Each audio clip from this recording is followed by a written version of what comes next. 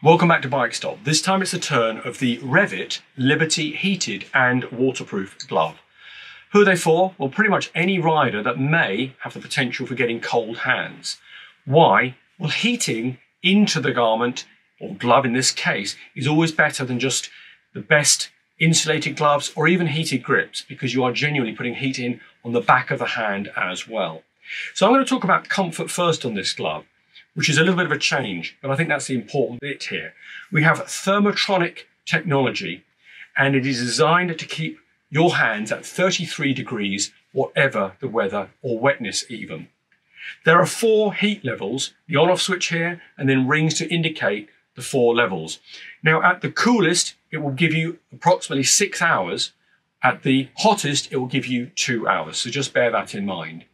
There is a nice color coding which indicates those levels. Insulation comes from Primaloft Gold. That is their top level of insulation. It is like man-made goose down in a way, but is actually better in wet conditions. They are waterproof, as I said, and there is a nice amount of stretch at the finger and a nice pull cord here at the cuff to ensure that extra level of comfort. Safety comes from a hard knuckle, which we like to see, but not as much as we like to see a hard scaphoid. Very important indeed. There is also a wrist strap to make absolutely sure the glove stays on in the case of an incident. The batteries are included. That's not always the case with heated gloves, but the batteries are included in this package here.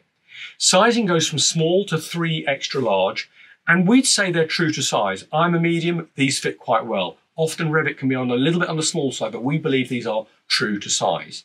There is a ladies version as well. We have a touch screen at the finger and the thumb. There is also a visor wipe here as well, which is always handy. Always more videos across our social media channels, Bike Stop UK. Till next time, thank you.